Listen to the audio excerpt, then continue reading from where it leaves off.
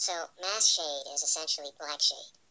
They're the exact same thing, except the mass use the shade in such high quantities that they basically warp physics. Black shade is used to make enemy weapons brittle.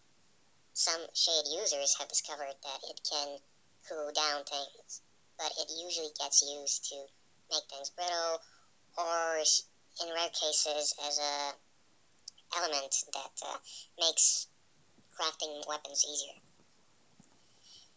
Mass shade, the high quantity version of black shade, basically affects gravity.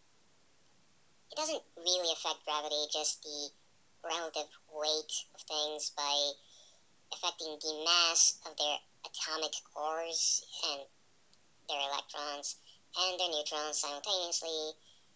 And it's a thing. Very long physics explanation, but basically it has an effect on gravity. The mass can levitate an enemy, they can supercool them, they can use this shade to travel in space. Not in a bending space-time or bending space kind of way, but as an actual high-speed particle emissions engine thing. It's a very long, complicated physical explanation, and I would have to go into solar polarity, supersymmetry, and a bunch of other stuff, but essentially it has an effect on the core physics of matter. It doesn't manipulate radiation, although it could potentially affect the half-life of objects, but it basically just deals with the mass of things, making them heavier by